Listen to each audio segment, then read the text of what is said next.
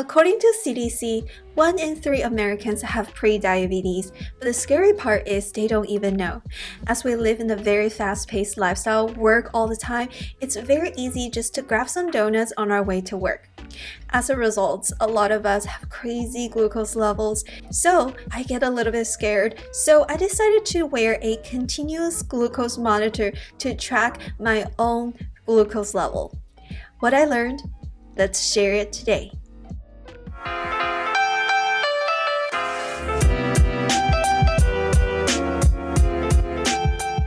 Past 2 months, I've been wearing a continuous glucose monitor and I've been tracking everything I eat, my exercise, and my glucose level. The results are shocking, and in today's video, I want to share what I learned from wearing the continuous glucose monitor for the past 2 months and some of the things I learned about dieting, food, weight, and overall health and lifestyle with you, and share my experience with you. Before I start, I just want to do a disclaimer. Notice that everyone is very different. What I shared in today's video is merely my own experience and what I learned from my own experience. Everyone's body is different, so make sure you check with your doctor. And what I shared in today's video are personal experience. They shouldn't be conceived as like medical advice or anything. So it's just my personal experience and hopefully will help you out. Don't forget to like this video and subscribe to this channel and check out my other food review videos. And without further ado, let's get into today's video. So I have my little talking points listed right here, and since I shared a lot of food review videos like Costco, Trader Joe's hauls, and I think a lot of times like people are talking about, like I talk a lot about the nutrition facts, the ingredient list, and the things like that. Sometimes like people get offended when I look at the calories, but I just know that what you see is only like a fraction of my life. But I've been wearing a continuous glucose monitor on my arm right here. This is not blood glucose. There is actually a discrepancy between this one and my blood glucose, but I did buy a blood glucose monitor, not a monitor, a meter, and then I did my fasting glucose and calibrated between this and also my blood glucose. And I also checked in with my doctors. I did go to my doctor like in 2020, in 2021, and just calibrate in general about my fasting glucose. But the trend overall is very accurate. The reason why I started wearing this continuous glucose monitor is because I understand how I react to food, because for the past 10 years, I've been fairly active. I live a very active lifestyle. I work out every single day and I eat generally healthy. Sometimes I snack too much, sometimes I eat out too much, sometimes I eat too much sweets, but generally like I eat a lot of nutritious food. But what I noticed was that some days I feel like a big brain fog. Sometimes after eating a meal, I felt like a little bit of anxiety over my heart. I was questioning maybe it's blood sugar. So there are different brands on the market. I personally used NutriSense, and I think there was another brand. You do need a doctor's prescription through the brand, and there is a doctor that prescribes to you, and then making sure that you're not pregnant or whatever. Long story short, I started to wear this because I wanted to be healthy. I wanted to look at how my blood sugar reacts to my food intake and overall, and the result was like shocking. So I'll put a screenshot right here over some of the results. Mainly, I think overall, I don't have diabetes and my fasting glucose is a little bit high. I think the normal range is between like 70 to 100, and my fasting glucose is usually 98 to 100, which is like almost pre-diabetes, and that was my first alarming sign. I went to the doctor and my doctor was like, oh, you look so lean, you look so healthy. My blood sugar was just a little bit high, so the doctor told me to eat less carbs. Some days after eating certain food like rice or corn, it just go all the way to the roof, blowing my mind. And on those days, I did feel really bad. Like after I eat certain food, I started to feel like a little bit shaking. I started to feel a little bit anxiety. My heart rate was going high. I didn't know why. I was like, I didn't drink. So I did notice that there was actually a physical symptom when I have a crazy high blood glucose spike. So I looked at online. Usually these are the signs that I may be prone to type 2 diabetes, and there's another sign that if I keep having these super high spikes, when like later down the line I may have a heart attack because it's a lot of pressure on my heart.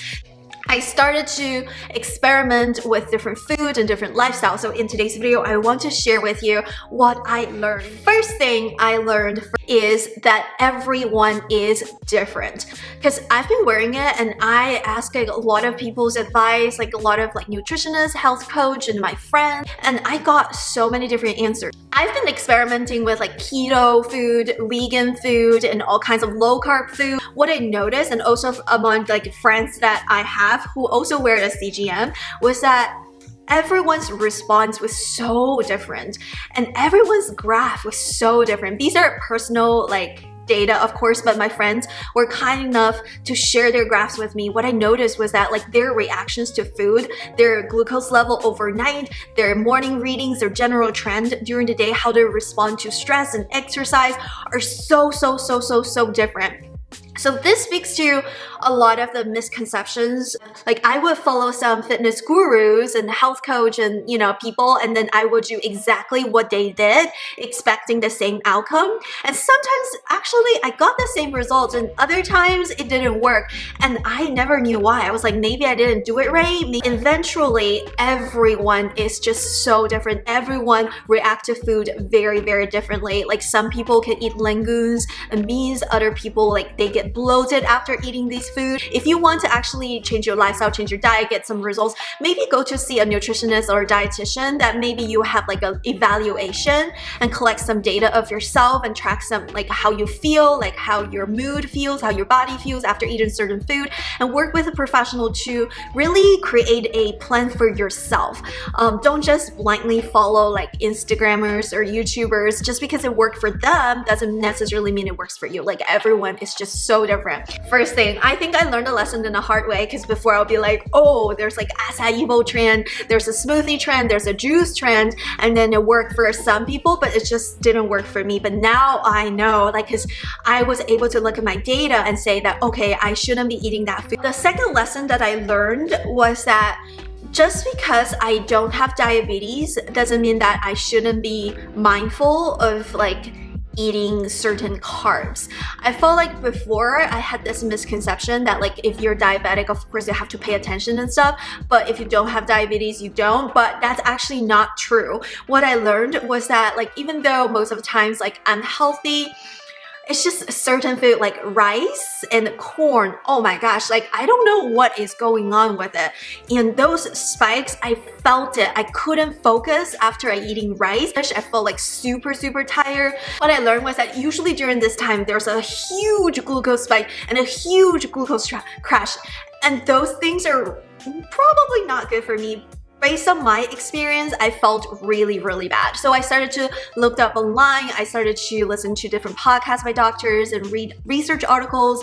And by the way, I have a PhD degree, although I'm not a registered dietitian or nutritionist, but I am a researcher. I'm trained to consume research. So what I learned was that those spikes are really bad for your health. You should try to have a little spike and little down, not like this, but like this. So your glucose spike should go a little bit maybe 120, maybe 130, maybe 140, maybe a little bit higher. That's not a big deal, but it should go slowly come down. It should like this, not like this. So on the days I felt really bad, it's the days when I had a huge spike and a huge down. And I always feel I couldn't concentrate when I had the spike. I just felt very anxious. It changed my mood, it changed my body, it changed how I function, and I hated that. So I'm trying to control how I eat, not just because I want to prevent type 2 diabetes down the road. I may not get it, but also to really improve my life. All right, so the third thing is carbs and fat and weight. So a lot of my friends that I met at the gym, and in general, they always think about how to lose weight. And I think some of my friends, they did the juice cleanse. Some of my friends, they drink smoothie or a meal placement. Some people, they will do low carb keto. Some people do vegan. They're just different types of diet, obviously. And of course, there are different purposes of diet. If you go on vegan diet or vegetarian diet because you want to protect animal, it's different from if you want to go on vegan diet to lose weight. If your goal is trying to control weight, personally, in my case, carbs actually is the biggest deal. Ever since I started to eat less carbs, be more mindful of carbs, I started to eat more protein and fat to help myself to be more satiated, of course. I noticed that like my six-pack has just become more prominent, and I don't think I lost weight per se. I don't weigh myself. I haven't weighed myself for a long time actually, but personally I noticed a change in my body because I used to have like bloating a lot. I used to be bloated all the time, and sometimes I have like, you know, water retention over my arms or my legs, like they look thick, but I knew it's just water. It's not because I gained weight. So what I realized was that there is a big misconception between fat and weight. Like people think like if you eat fat, you're gonna gain fat. That's actually not how it works. Well, if you eat a lot of fat, maybe you will. I'm not saying like it won't, but personally, ever since I started to eat more like avocados and things like that, I actually felt less bloated and I feel like my muscles are more toned. There's a big correlation between carb intake and weight control. So it's just my personal experience, my personal advice is that if your goal is actually to control your weight, carbs plays a huge role because the role of insulin. So I think some people could be insulin resistant. I think I'm a little bit insulin resistant as well. But overall, it's just like eating more protein and fat definitely helped me personally when it comes to like being more toned. When I reduced the overall carb intake, I think I have less water retention. I think my muscles are more toned. I probably lost a little bit weight. Number 4, what I learned was that I failed keto. I know, like based on my story, like you may think that like, okay, so since I wanted to eat less carbs because I have huge spike over the glucose level, I was trying to try like keto. I tried a little bit, and I don't think I was in a ketone stage, but I was trying to eat more fat than actual like carbs. I didn't check myself if I'm producing ketones or whatever. So I know a lot of people failed keto because they had this like keto flu or keto like down, like they couldn't function for several days and they just have to power through. That's not a case for me. At least I didn't even get to that stage, to be honest. I failed keto because I just can't eat that much fat. And this is not because like I don't want to gain weight or I'm worried or whatever. There was I ate a lot of almond butter and ate avocado, ate some meat, like, and I went to sleep because that was my dinner, right? I ate mainly protein and fat. And then when I went to dinner, I felt a little bit bad because I felt like I just couldn't process the fat that I ate. I couldn't tell why. It just felt a little bit too full, but I didn't even eat a lot. I was like, it must be keto because people were saying like if you eat a lot of fat, you get satiated really quickly. But then in the middle of the night, I just woke up and then I went to throw up. I threw up like 3 times. I threw up and then I felt a little bit better and then I went to throw up again. I didn't even eat much. It was mainly the avocado and the almond butter and a little bit of meat. And I remembered one time like my husband actually made a soup with a lot of butter and cream and milk. I think it's like a clam chowder that he made. There was so much fat in that food and I threw up in the middle of the night as well. It's not like I didn't have fever. People were saying it's probably food poisoning and stuff, but I didn't have fever, I didn't have anything. I just had to get it out of my body. So I realized that every time I ate like a high fat meal, I feel nausea, like I wanted to vomit. Sometimes I do, sometimes I don't. If it's during the day, then I don't vomit. If it's dinner, I'll vomit during the night because my stomach just couldn't process it.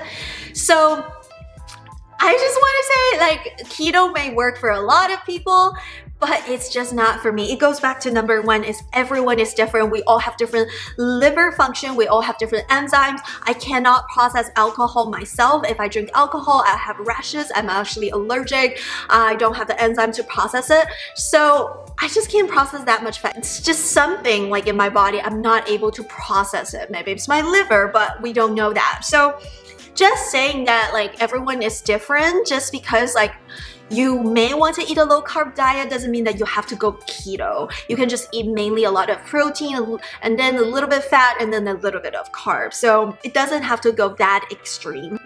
All right, lesson number 5 that I learned was that when you have cravings. Okay, so cravings is a thing that comes and go. If you're a girl like me, like at that time of the month, I always crave chocolate or certain sweets. It's just what it is. And what I noticed was that like usually during that time of the month, my glucose level, it just goes up and down a lot. Sometimes I'm very low. Sometimes my glucose is very high, regardless what I do. So what I learned was that your hormones, like different types of hormones in your body, they function together. Insulin is a hormone. Your estrogen, progesterone, they're hormones. Your cortisol levels are hormones. Like there's so many hormones in your body. And sometimes when there's like a hormone imbalance, when something is going on, when you're experiencing stress, it's going to stimulate you to have like cravings or whatever. So having cravings does not mean that you're weak. Having cravings doesn't mean that you're like in the wrong diet. Some people share that as soon as they become keto, they don't crave for sugar anymore. Some people say that as soon as they do something, they don't have cravings. As soon as they cut off sugar, they don't have cravings, which is partially true. I think as soon as I started to eat low carbs, I don't crave for carbs as much. But just letting you know, your cravings a lot of times could be your hormone signals, and either you satisfy them a little bit or you just tough it out, but it doesn't mean anything. It doesn't mean that you're weak. It doesn't mean you're in the wrong diet. It doesn't mean that, oh my gosh, I've been eating wrong and that's why I have cravings. It doesn't mean that you're addicted to sugar. It doesn't mean anything. It just means that you have cravings. So when you have cravings, what do you do? Everyone processes cravings differently, obviously. What I did was I just satisfied my cravings a little bit instead of just like keep having cravings. I feel like life shouldn't be suffering. We shouldn't be just like tough it out all the time. We shouldn't be like, I don't know. I passed that stage. Like if I have cravings, I satisfy them, but there is a way to satisfy the cravings without messing up the diet. So the first thing, which comes to the tip number 6 that I learned from my own experience and also from the registered nutritionist that I worked with when I was going on this continuous glucose monitor journey. So tip number 6 is that the order of eating food matter. And also my friend told me a lot about it. How you eat, like the way you eat, what you eat, and how you eat actually matter a lot. So if you're eating 3 things, such as 1 egg, 1 potato, and 1 avocado, the order of eating those three things matter a lot when it comes to your glucose spike. So my friend and also my nutritionist was telling me that eat the protein first and then fat and then the carbs. So if I have cravings for potatoes, I will eat 1 egg first and then 1 avocado second, and then at the end I will enjoy my potato. And usually there's a slower spike instead of like a bigger spike. It makes a huge difference. However, it doesn't work for every single thing. For some reason, rice and I just don't agree with each other. I would still eat rice, but just maybe like a little portion, but not the whole bowl of rice like I used to before. And corn is a second one, but I can kind of control it a little bit by eating less corn. And also like, it depends on the types of corn as well. But rice is the one that like no matter how I eat, it just doesn't agree with me. So not only the order of eating matters, but also the portion of the food. So if you eat 2 spoonfuls of fried rice, it's not gonna be a big deal versus if you eat a bowl of things, right? And then lastly, like some people are more sensitive to something than the others. It's just unpredictable. You just have to test out yourself. So I think this is the most important message that I learned is that eat protein, fat first, eat a little bit of carbs to satisfy myself, and don't eat too much. And eat the thing that I really want to eat so that I don't have to think about it, so that I don't have to go binge later. Number 7 that I learned was that carbs are sugar. All sugar are sugar. I think a lot of times I hear people like eating apples and oranges, watermelons, and they're like, but these are great sugar. These are good sugar. They're like cherries versus like complex carbohydrates. They're bad sugar. Okay, so there is no such thing as good sugar and bad sugar. The oranges are healthier than cakes, not because oranges sugar is better sugar than the cakes, but because oranges they have so much nutrients that help you. They also have fiber versus cakes. They don't do much for your body. Yes, it's just pure sugar and a little bit of fat. They give you energy, but there's not much nutrients, right? The difference is when you're eating certain sugar, you're also getting the nutrients like antioxidants in blueberries, like vitamins and fibers from certain fruit, versus if you're eating donuts. What do you get from it? It's just fat and sugar. But overall, I think the biggest misconception I heard is that like certain sugar are better than the others. There is some scientific fact about it, because usually the fructose sugar, like certain fruit sugar, it tastes sweeter. You get more satisfied when you eat an orange compared to like a flour dough or a bread, because bread are not sweet, but they are really high in carbs, versus oranges maybe in the similar amount of carbs, but they're so much sweeter. It's just to our palate, to our taste, it's not equal. It tastes differently, but carbs is carbs, sugar is sugar, but nutrients are nutrients. I used to eat fruit as breakfast, and that was actually not good for me because I always have a huge spike. And then it just goes really downhill from there for the rest of the day. But now that I have known how I reacted to those things, I will still eat fruit, but I will eat protein as breakfast. And then I will eat fruit as like maybe a little dessert after lunch and dinner, and maybe a little bit snacks in between when I'm not super hungry. Apples give me big glucose spikes, versus like cantaloupes, they don't. So it's very different depending on the fruit and depending on the person. Try to see like which one works for you. Lesson number 8, what I learned was that the so-called healthy food may not be healthy for you. Well, I don't know about your case, but for me, definitely. Okay, so I think previously there was a trend about acai bowls and like juice cleanse and things like that. And I think to some people, it's really healthy. I think to some people who are eating like McDonald's every day and things like that, like if you eat those instead of McDonald's, of course, like the antioxidants and vitamins and fibers and those things are better than McDonald's. But personally, like I actually had this experience, like there are times when I eat like a big acai bowl by myself and I couldn't focus afterwards, and I felt like I'm a little bit anxious, I'm a little bit shaking, I felt like there's like a blood sugar spike, and then it just went down. When it went down, I felt bad again.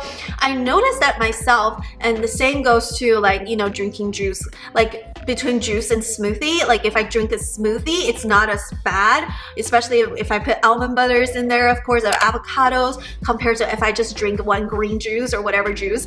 It is like, I don't know, like drinking pure juice gives me this shakiness. So what I learned was that the so-called healthy food, a lot of them, although they're healthy because they contain nutrients, they're not that healthy for me personally, because I am a little bit insulin resistant, I'm a little bit sensitive to the glucose spikes, I experience bad crashes, I experience like shakiness when my glucose goes all the way to 200. Healthy food may not be good for me, and instead when I just eat some barbecue, like if I eat a barbecue chicken, I'm actually fine. When I went to see the doctors, like my cholesterol levels are low, like they're off the chart low. Again, it depends on a person.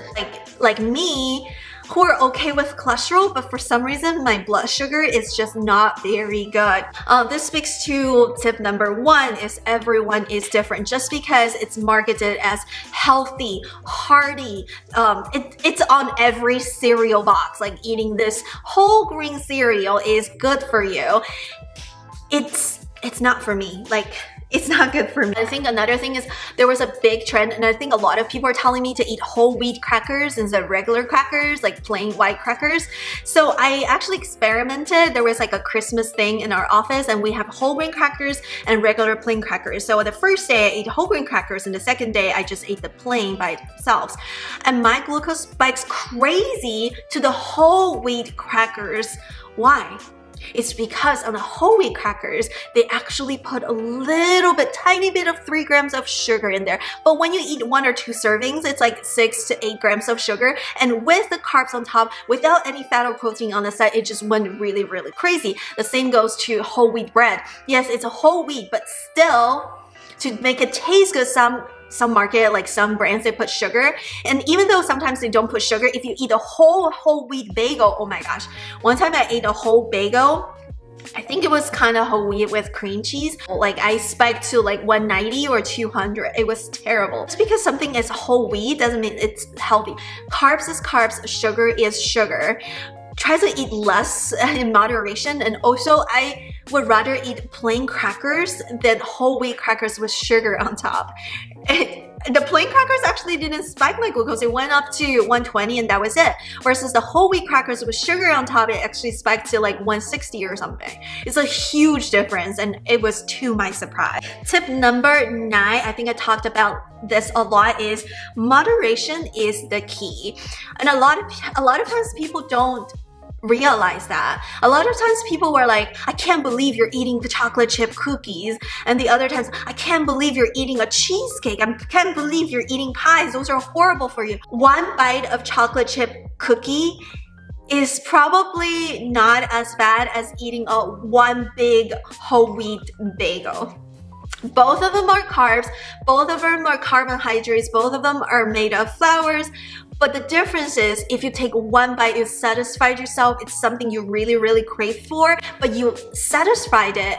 Moderation is the key. I felt so much better. I don't think about those things anymore. Like this clean eating thing is not, it doesn't have to be that clean, but moderation is the key. Personally, it's better for me to take one bite of donut. Like if my husband is eating one, I was just like, okay, give me a quarter of a donut. I satisfied myself. Versus like if I, like one day I felt like I really wanted something, ate the whole box of chocolate, and that's just like, lesson number, lifestyle as a whole, it matters. So diet definitely matters. What you eat and put into your body definitely matters, but your lifestyle in general matters more. Sleep matter a lot. I noticed that when I don't have good night of sleep, like my cortisol level is high and my glucose spikes are crazy. So having enough sleep is the first thing to have like a healthy balanced weight or a glucose level or a healthy blood pressure level. Sleep. Exercise is the key, but don't think that just because you exercise you can eat anything. I think one time I heard somewhere from a friend who was 18 at the time. I was like, yes, when you're 18, your body's a little bit different, right? So she was like, oh, I ran all the time, ran every day. As long as you exercise, you can eat everything. I'm like, okay, say that to me in about 40 years. Just because you exercise doesn't mean that you can eat anything. And vice versa, just because you eat healthy doesn't mean you don't need exercise. This is also what I learned from my nutritionist and also online, that taking a walk after a meal definitely helped a lot to prevent a dangerous glucose spike. And I actually swear by this because there are times when I went on like, you know, it's like a holiday season, you eat certain things at a party. It's hard to say no to these foods. I just eat a holiday foods whatsoever. I don't care. And then if I go on a walk, like 20 minutes after my meal, like I go on a walk for 40 minutes, usually my glucose spike is not as dangerous compared to when I eat and immediately go back to work. It just go like ding, ding, ding. And honestly, I would rather to eat lunch and walk for 30 minutes and go back to work instead of eat and go back to work, because I noticed that if I go back to work right after I eat, I can't focus because I can work so much more productive. So sleep, exercise, and also what you do after eat, what you do before you eat definitely all matter. But again, everyone is different. Take anything I learned with a grain of salt and consult a health professionals. Like if you want to try something like this, or if you are curious of how your body reacts to things and everything. So yeah, that's it for today's video. I hope things that I shared in today's video can be helpful to you. Thank you so much for watching. Before you go, don't forget to give this video a thumbs up for the YouTube algorithm. And before you go, consider subscribe and ring the notification bell. And I will see you in my next videos, maybe a food review videos.